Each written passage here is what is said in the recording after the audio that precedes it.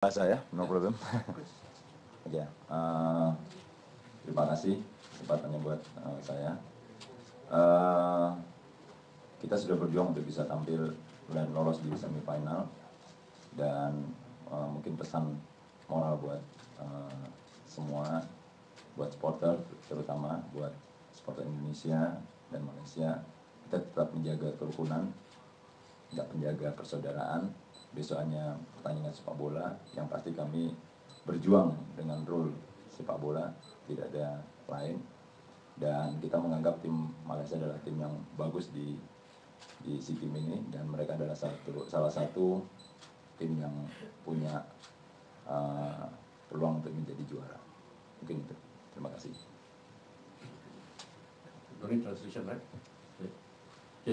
Saya percaya kedua-dua pasukan berada dalam tahap yang baik, terutama juga pasukan Indonesia, di mana kita tahu mereka berada dalam kumpulan yang agak sukar tetapi berjaya ke peringkat separuh akhir, dan ini menunjukkan credibility mereka. Jadi pada masa yang sama kita juga harus bersiap sedia, di mana penting untuk perlawanan separuh akhir ini bukan saja untuk layak ke peringkat seterusnya.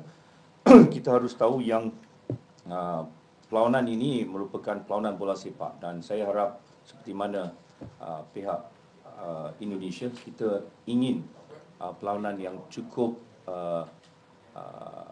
baik dan tiada gangguan selain daripada bola sepak.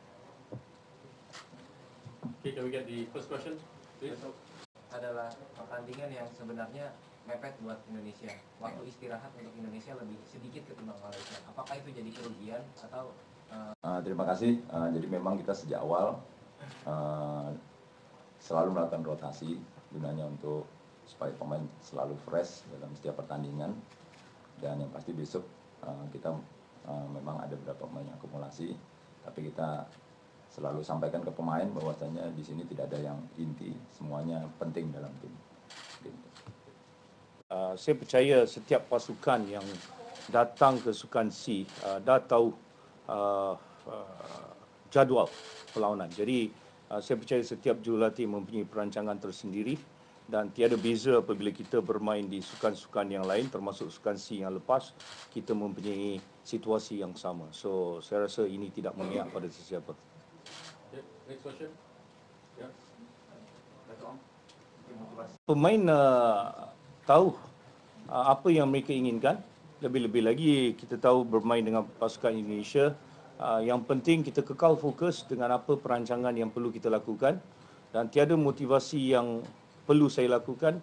Dengan suasana stadium esok, saya percaya ini akan memberi pemain lebih motivasi.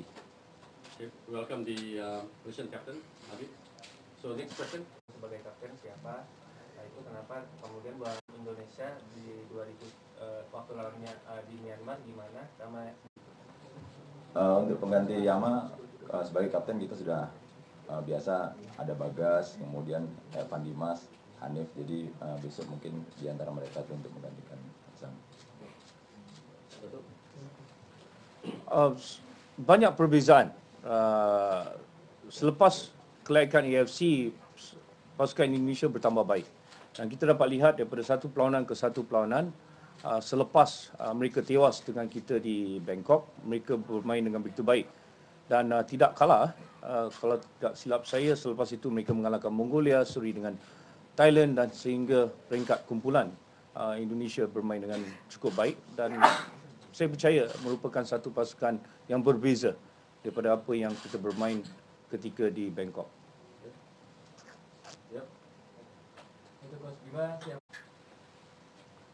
Menurut saya semua pemain Malaysia bagus ya, bagus, karena mereka bisa tampil Spartan semuanya, dan saya pikir semuanya harus diwaspadai.